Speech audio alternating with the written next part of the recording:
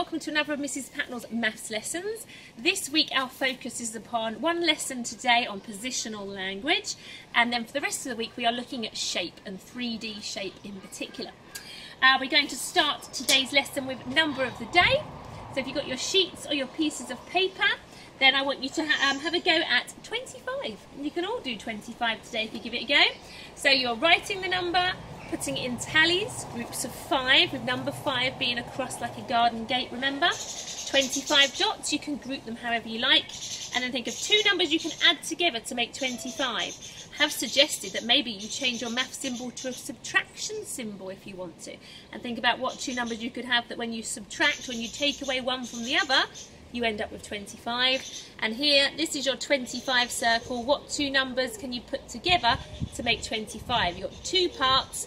What can they come together to make the 25, which is your whole number? So your part, whole model, okay?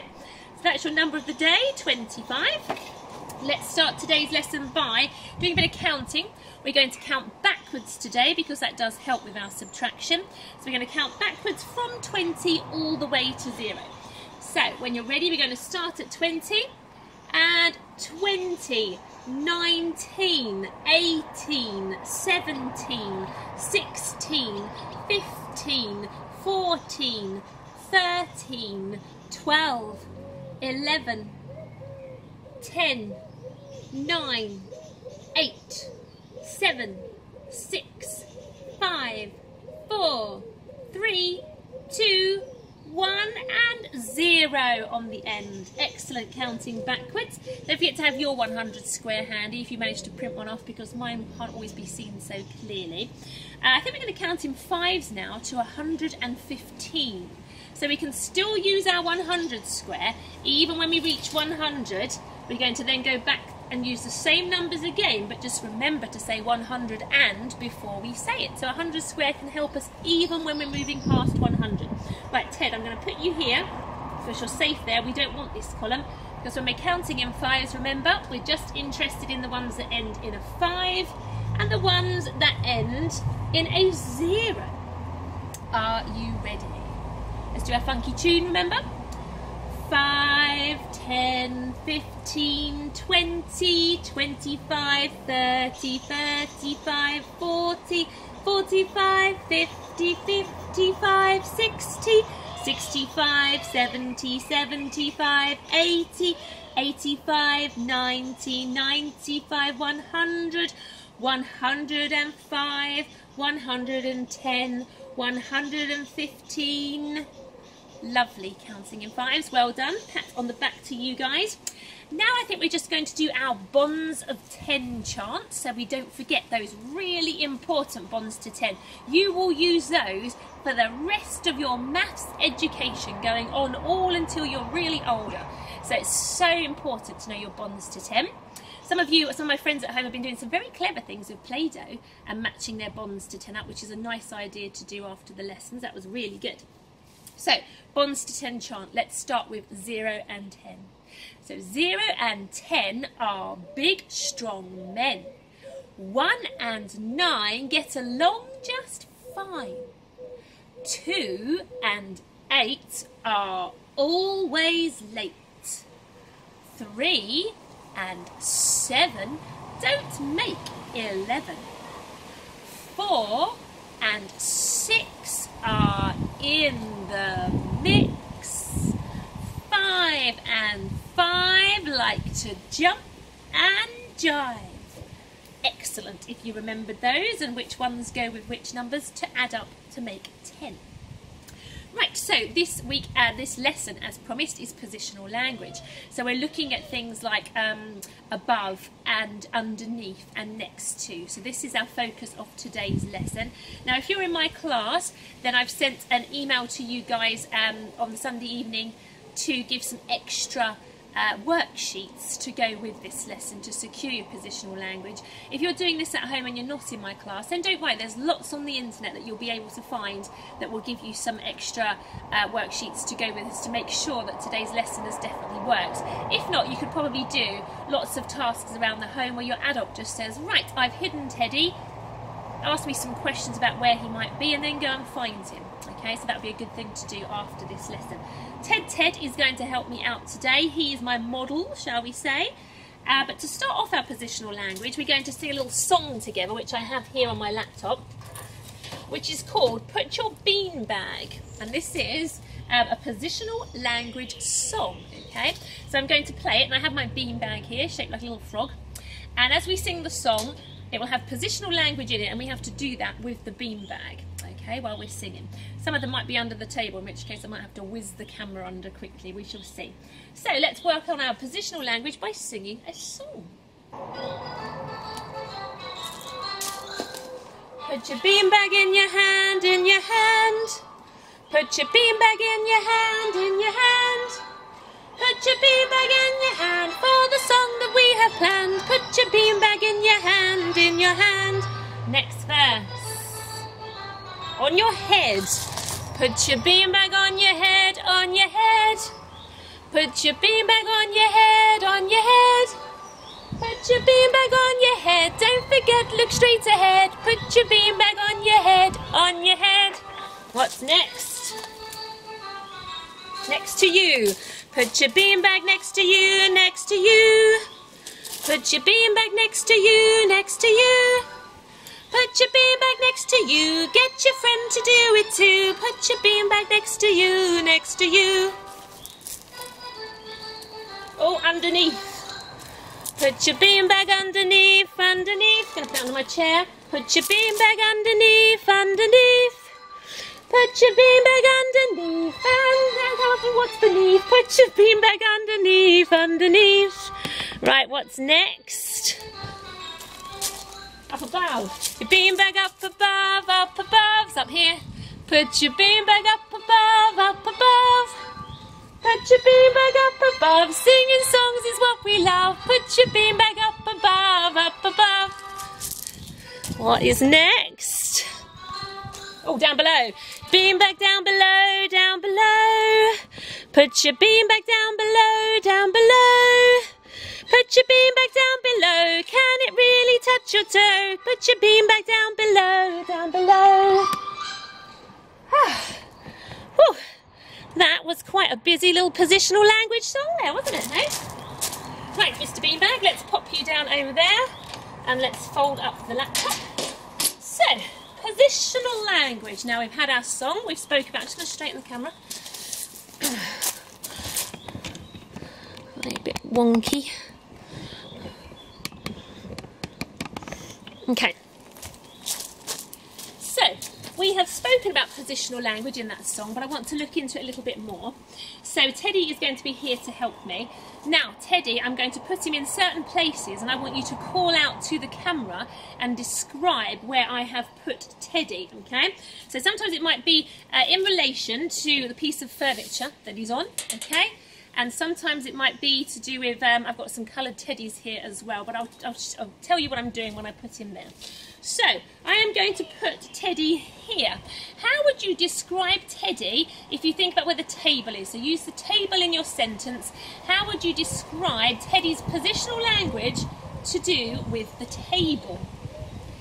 He is above the table. Can you see? He's above it. He's not sitting on it. There's a gap in between, so he's above the table. He's also above the chair.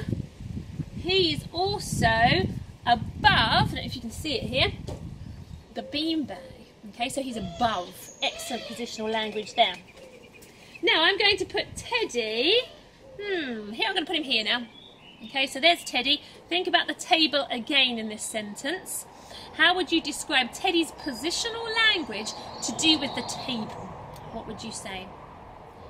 You could say that Teddy is on the table. He is actually placed on it. He's not hovering above it. He is on the table. My pen is also on the table. Okay, so that's some more positional language for you.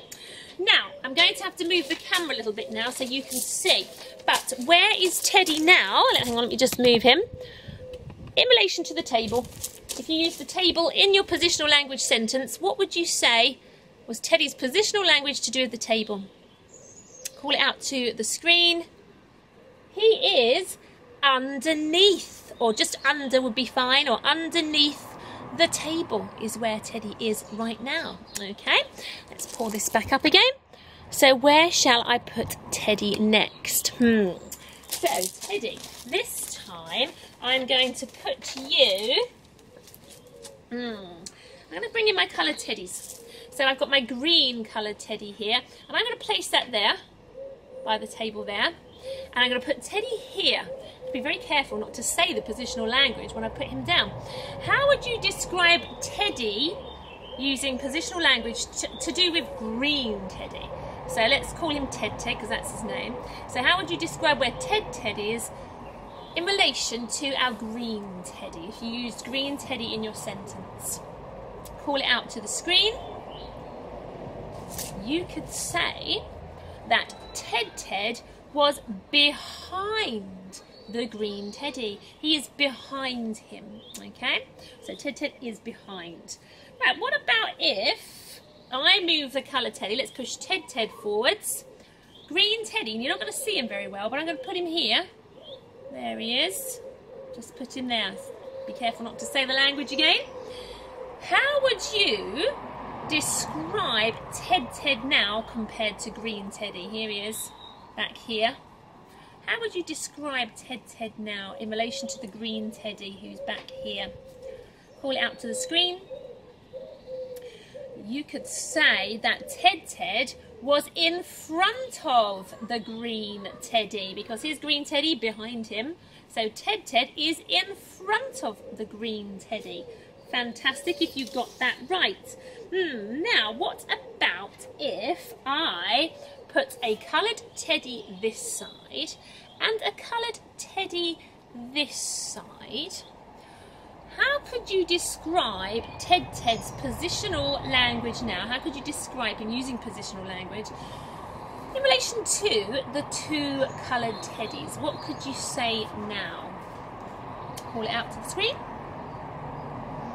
You could say that Ted is in between the coloured teddies. Okay, so there's one on each side of him. So he's sitting in the middle of them, which you could say, but he's also in between the two coloured teddies.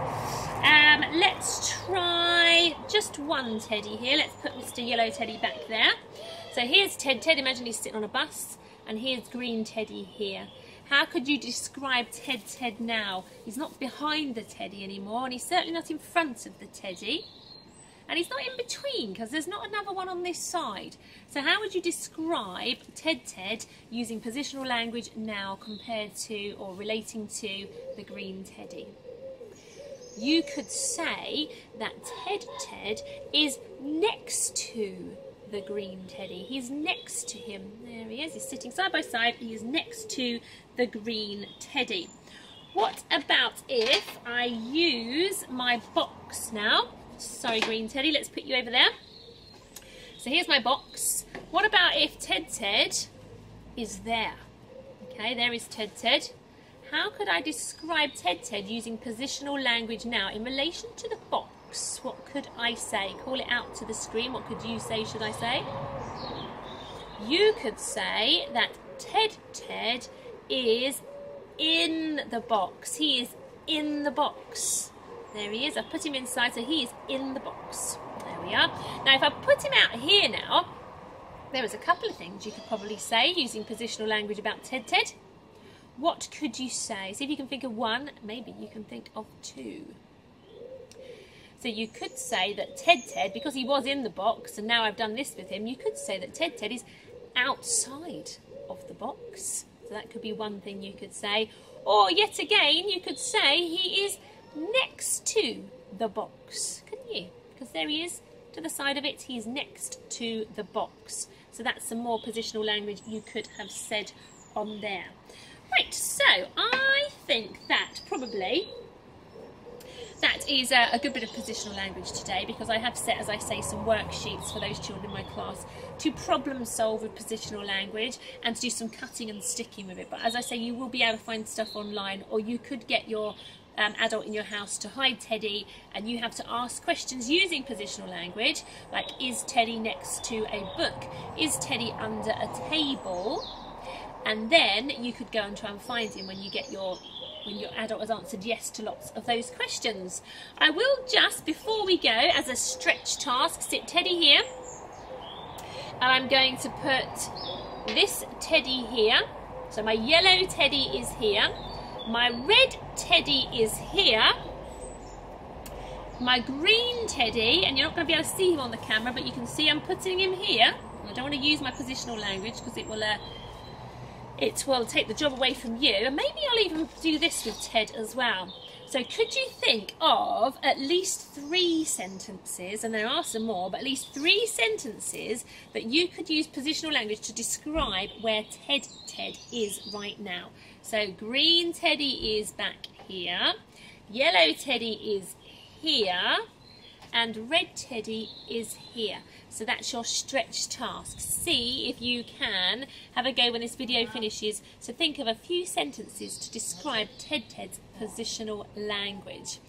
Don't forget to do those worksheets if you're in my class, and I will see you tomorrow when we talk more about 3D shape. See you then. Bye bye.